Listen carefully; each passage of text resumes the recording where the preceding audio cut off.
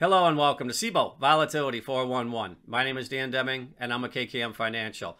Well, looking at VIX cash right around 22.45, slightly higher on the session, coming off that low from last Friday of 18.95 to trade higher this week, find a new range as the market's realizing a little bit more volatility this week. And I also think the market's anticipating the potential impact of the data points next week and the Fed announcement. So that's why we're seeing the VIX cash moving higher this week. When you look at realized volatility, 10-day realized volatility up 3 vol points week over week from 19 to 22. 30-day realized volatility holding steady week over week at 25.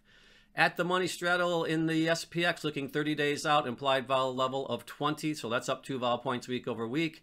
And when you move to the VIX futures, they're holding a bid today as well, particularly in the first couple of months, as again the market's anticipating a potential reaction to some of the data points and Fed announcement next week.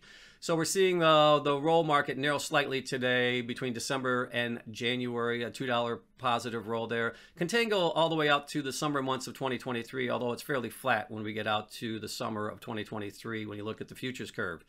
Activity in the VIX options, out of the money December puts trading today, and then out of the money calls, highlighted by the 47.5 calls trading 7,000 times. January, what do we got? January 45.60 call spread trades 7,000 times. Then you move to February, and you got February puts trading, February 25 puts and 21 puts trading actively today as well. Next week, expiration for SPX VIX expiration a week from next Wednesday, so post regular expiration. We also have CPI, the Fed announcement, and retail sales. I think all those things are going to influence the vol structure as we move into expiration week for the SPX.